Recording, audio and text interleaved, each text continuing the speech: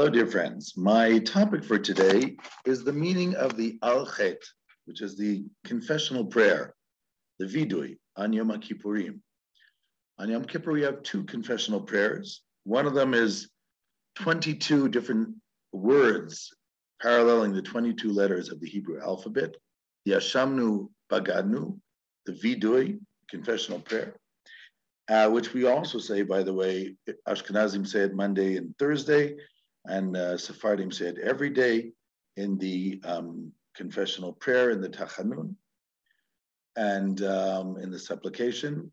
And specifically, we also say it on these days between Rosh Hashanah, Yom Kippur, and Yom Kippur. And then on Yom Kippur, we have a second confessional prayer called the Chet, where we list different possible sins, and it follows the alphabet again twice. So we have 22 times 2, which is 44 different things that we list. What is the meaning of this? To understand the meaning of Chet, sometimes I find people would come over and say, what are all these lists of sins? Like, you think I did all this? I don't want to lie before God that I did all these things. So, of course, my answer first is that it's in the plural. We're talking as a community. We're not saying that necessarily you did all this. Maybe you didn't do any of it. But we have a certain shared responsibility. But another thing that I've noticed over the years, that the more righteous a person is, the more they think they did most of what's on the list. And the less righteous a person is, the more they have a tendency to think, I didn't do any of that. So it's also something to take into account. Now, let me start off by going backwards for a moment, meaning backwards in time to Rosh Hashanah. On Rosh Hashanah night, Rabbi Shlomo Carlebach of blessed memory used to say, how come on the night of Rosh Hashanah, after the Marav service, it says in the Machzor, if you look in the special prayer book for Rosh Hashanah, it says you're supposed to greet everyone and say to them, L'shana tova tikatevu. May you be inscribed for a good year. Some people say, L'shana tova tikatevu dechatem. May you be inscribed and sealed for a good year. Now, this is cute, but why does it say it in the prayer book? By way of comparison, on Shabbat, after the Friday night service, it doesn't say, and everybody goes around and says Shabbat Shalom to everybody. And on the Sukkot Machzor or Sidur, it doesn't say on the first night of Sukkot service, and you go around and say Chag Sameach to everybody. So why on Rosh Hashanah does it say you go around to everybody and say L'shana Tova Tikatev? You should be inscribed for a good year. So Carlebach says something very interesting. The Talmud already, and it's brought in Halakha and the Rambam, differentiates between two types of sins. Sins between man and God, what people sometimes like calling ceremonial sin. But sins between man and God, Yom Kippur right away, if a person asks for forgiveness, God forgives. It's between you and God. You made your point. Viewers is here. God forgives. Itzu Moshe Yom Kippurim mechaper. The essence of the day of Yom Kippur is there for forgiveness and for pardon. However, if you wrong somebody specific, Yom Kippur is not going to work. You have to go to that person. You have to talk to them. You have to say you're sorry and ask for forgiveness. Of course, obviously, if they're a tough person and you ask them a few times, they keep saying no, no, no, you can't deal with their stubbornness. But the point is that you have to make that attempt. You have to go out and seek their forgiveness. They have to know that you want to mend, or else God can't forgive you. Because it wasn't God that you wronged. Indirectly, it was by not following his Torah. But first and foremost, there's that individual. Because when you stole, you did break the commandment of not to steal, but you stole from somebody. Okay? And that person you also wronged. And when you hurt somebody and you called them names, it's good that you have remorse, but you got to see what you can fix. And if somehow you can't fix, you have to still ask them for their forgiveness. So Carlebach says the reason why then, it says in these Machzor, the prayer book for Rosh Hashanah, to go around the synagogue and ask people for forgiveness is because there's always somebody, even in our immediate social circle who we might have hurt and not realized. So by going around the room and saying, wishing everybody a good year, you might accidentally come upon that one person or one of the persons who you wronged, and they're going to think to themselves, you know what? Maybe this guy's not such a bad guy. And then you'll have the ability to be forgiven. So in a sense, it's a reminder on Rosh Hashanah. It's a reminder that the sins between man and man, you got to go out and do something. So it's giving you a way, a means to do something. In the same way, I want to interpret the Al-Chet on Yom Kippur. If we look at the penitential prayer on Yom Kippur, even starting with the first one, Ashavnu Bagadnu. I'll just read you it in English, the Ashavnu Bagadnu. We have sinned, we have acted treacherously, robbed, slander, perversely, wicked, etc., etc. They are all sins between man and man, not between man and God. Now let me continue.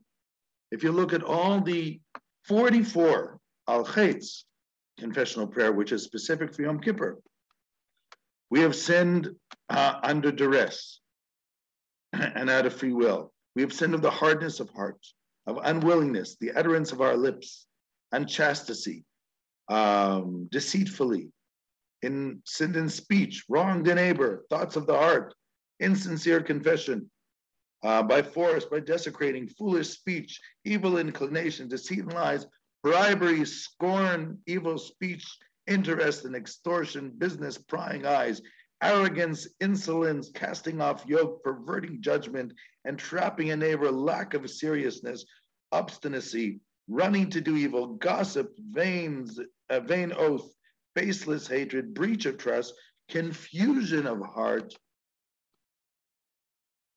You notice they're basically between man and man. I'm not saying that some of them could not also include things between man and God, but basically they're between man and man. There's nothing on the list that says we didn't keep Shabbat, we didn't keep kosher, we didn't follow this law, that. So what is the point? The idea is like this, and I'll tell you what it means. It's not trying to undermine the importance of keeping the mitzvot between man and God. But as I said, if a person did something wrong in the mitzvot between man and God, you come to synagogue, Yom Kippur, you say, God, I made a mistake and I really want to try again. And you're forgiven right away because God is forgiving. But if you did things to people, then God can't forgive. He wants to. She wants to. But you got to go out and try to improve your way first. Got to look at least for those people, at least if you can remember who they are, try to do something about it. So that's why we say the Al-Chet, and we say it so many times, to tell you, Yom Kippur is almost over. Seize the opportunity, carpe diem, find the person, ask for forgiveness, and then God can forgive you today. That's the Al-Chet. It's a wake-up call. Tell us to use the opportunity. It's the last day. We had the first opportunity, Rosh Hashanah. The days have gone by. Now it's Yom Kippur. It's the Al-Chet. And that Al-Chet is a wake-up call to remind us what to do before the hour is too late. And when I think of it in general, life is like that too.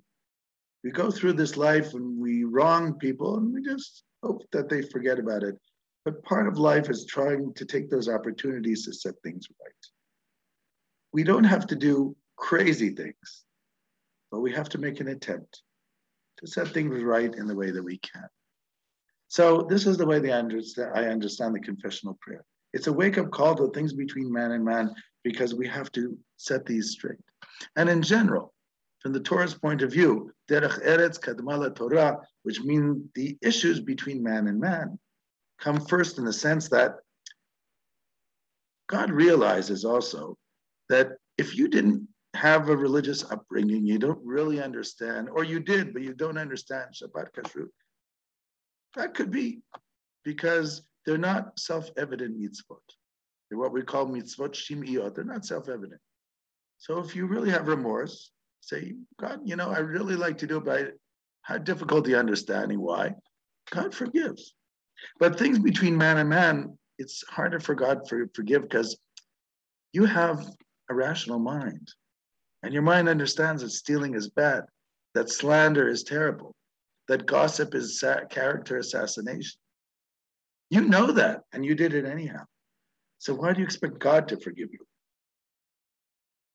The Talmud says about the generation of the Mabul, of the deluge, of the flood of Noah, Lo nechtam gzar dinam ela ala gezel. The main reason why they received divine retribution was because of the fact that they stole from each other. That they should have understood not to do. It wasn't yours. So God gets angry when the basic things we can't do. Of course, he's not happy when we're not fulfilling his Torah, especially the Jewish people in general. But I'm saying the basic elements are the worst because that you should understand. For that, God gave you an intellect. Why can't you do that? What's your excuse for that? Because you didn't understand kashrut? Because nobody taught you? But these things are something which is innate within the human being. You should understand. This is another aspect I want to point out. But what I want to point out is also the mitzvot between man and man are the things that we need to make that move to talk to people. And the second issue, which I said, that God expects at least for a person to rectify themselves on the lever between man and man. This is also the message of the Haftorah of Yom Kippur, which we read on Yom Kippur Day. It's taken from Isaiah chapter 57. Let me just read it to you. I'll just a small part here. God says, "Is this a fast day I have chosen? A day when a man will oppress himself, when he bows down his head like a bulrush in the wind, and he lays his bed with sackcloth and ashes?" You think that a fast day just means that you are not eating and that you're sitting in sackcloth and ashes and pounding your chest? That's a fast day? You call this a fast day? You call this a day for the Lord's favor? No, this is the fast day I choose. Loosen the bindings of the evil. Break the slavery chain. Those who are crushed, release them to freedom. Shatter the yoke of slavery. Break your bread with the starving people. Bring dispossessed wanderers home. When you see a person naked, clothe them. Do not avert your eyes from your own flesh.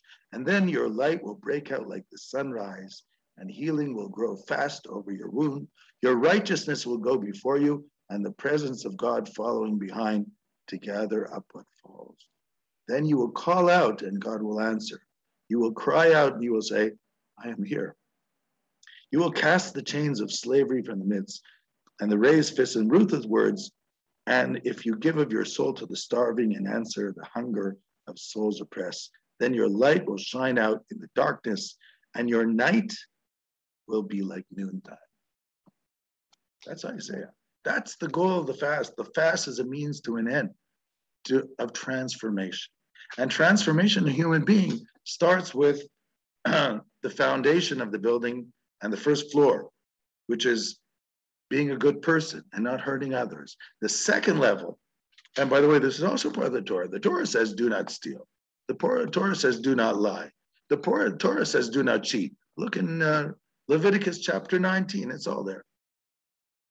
Once you get to that level, which Rabbi Cook calls natural morality, then you can transcend the higher level called sanctified morality, and then you can understand the mitzvah between man and God and how they create special sensitivities.